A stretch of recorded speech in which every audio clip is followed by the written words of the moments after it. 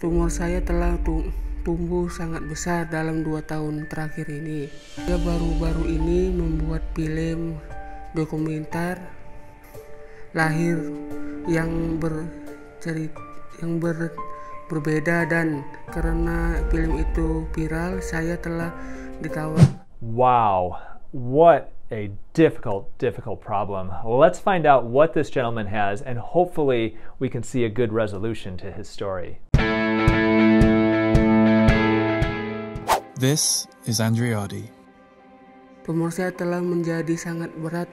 Beratnya sekarang 30 kg. 30 kilograms is about 66 pounds. That's what is hanging from his face and his chest. Now he appears to have neurofibromatosis, and this is a cluster of basically tumors that can grow on your nerves, and it can be quite painful. Sulit melakukan apapun dengan tumor ini, dan saya terlahir dengan kondisi penyakit langka yang disebut neurofibromatosis. So neurofibromatosis is inherited from your parents. It's autosomal dominant, meaning if you have one parent with it, you have about a 50% chance of getting it. And in this condition, typically you get these small tumors that can grow on various nerves and nerve sheaths. And you can see that on his arms, those kind of round bumps. That's a more common presentation of neurofibromatosis. But what he has growing and hanging from his body, you see that occasionally with neurofibromatosis, but this is very unusual. And the big question I'm sure you're wondering is, why didn't he get this treated a long time ago? Today is the day of Andriadi's surgery, and the procedure is not without its risks. Jadinya kemungkinan kata dokter, ya kalau pembuluh darahnya terus mengalir, ukurannya fatal. So why isn't it so simple as just to lop these masses off and to stitch it together? Well, in order for these masses, and you're talking over 66 pounds worth, there has to be blood supply to keep those areas alive. And the blood vessels to supply enough blood for something that huge have got to be quite large. Now, the average person has anywhere from about 4 to 6 liters of blood coursing around inside their body. And you can lose up to maybe half of that at most prior to dying from it. Now, when you cut into a huge blood vessel, you can lose a liter of blood fairly quickly. So this is definitely something that could be very risky for this gentleman. But Andriadi is willing to try anything to get his life back. Bapak baiknya itu besar lah, saya bisa berjalan dengan seperti dulu kala, dia jalan kayak orang normal, beban saya pun berkurang, dan bisa beraktivitas, bisa bekerja lagi. Well, what a tough situation for this gentleman. I have to assume that one reason why he didn't have it treated before was probably financial and the availability of actual surgical treatments. We are so lucky to be here in the United States, some other countries that have much more developed and available medical systems. That's why we don't see this type of thing here, because typically we take care of them before they get to this extent. So I'm really hoping that his surgeon can help get rid of these masses safely for him, because that has become quite a large undertaking, as huge as these masses are. Dr. Eddie Citrisno will be leading the surgery today.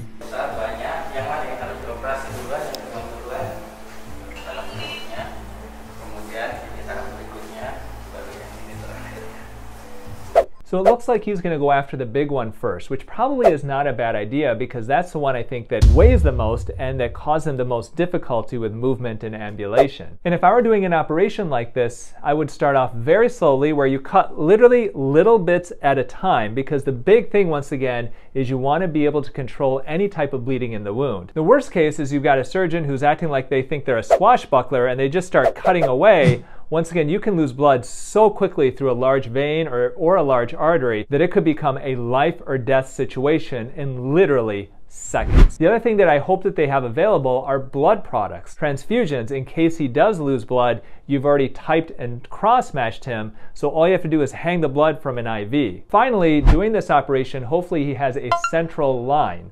Now, there's a difference between an IV that you get in your arm or in your foot and an IV that goes into a large vessel in your body, a large vein. These central lines can be put around the neck area or in the groin, and you can transfuse large amounts of fluid very quickly, which is the opposite is if you have, let's say, a small IV at the end of your hand. Tumornya sendiri banyak, ada di badannya, ada di punggungnya, ada di ketiaknya, ada di wajahnya.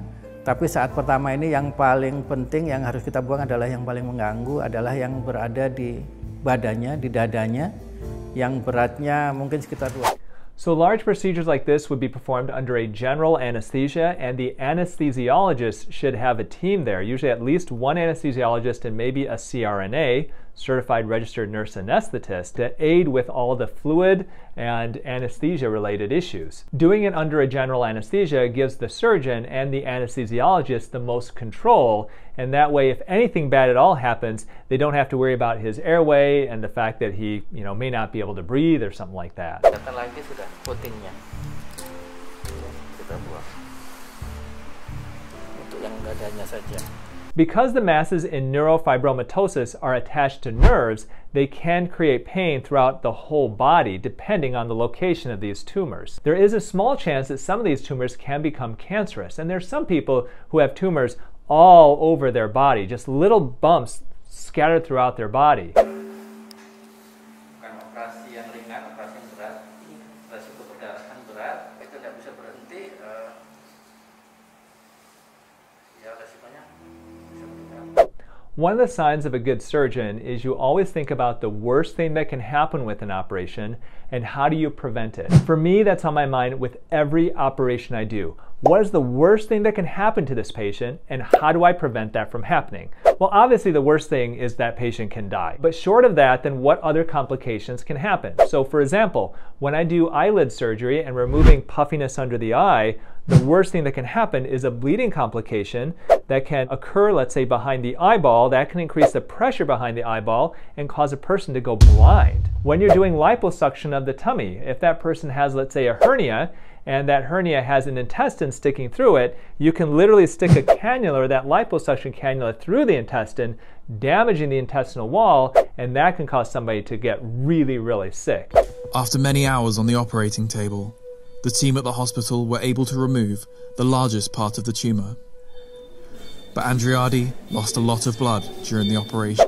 Every operation we do, we monitor how much blood loss there is, and the OR nurse and the anesthesiologist and the surgeon keep track of that, and it's an estimation. Now, when you get to a certain amount of blood loss, then you have to consider, do you transfuse the patient? Now, we don't transfuse people willy-nilly because there are risks with transfusions, and even though the blood supply here in the United States is essentially very clean, there's always a potential risk of some type of a blood-borne infection. 7 days later, and Andriadi is finally well enough to leave hospital and return home to his family.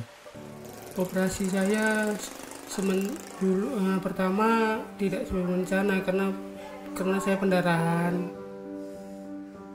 Well, it's so good that he's not carrying around that whole mass that was hanging from his chest. But as you can see, he still has quite a bit of that neurofibroma type masses hanging from his face. That is going to be not as difficult because it's much smaller, and technically you could start by doing more of a debulking, where you just remove a good portion of it and then essentially come back at a later time to much more intricately remove the areas from his face to try to give him as natural of an appearance as possible. Ya senang. Sekarang kan orang banyak udah yang memperhatikan saya, memberi saya semangat. Sehat ya Bang. Semoga operasi yang kedua berjalan dengan lancar. Abang tetap semangat. Well, what a sweet guy. I really wish him well, and I hope that he gets the help that he needs. So this gentleman had over 60 pounds hanging from his chest, but there was a woman who had legs that literally weighed 210 pounds. Just her legs on a small top body. How did her legs get so disproportionately massive, and what happened when she tried to improve her situation? Take a peek at this video right up here that tells her story and my reaction to it. And remember, eat real food, use clean skincare, and auto-juvenate before you operate.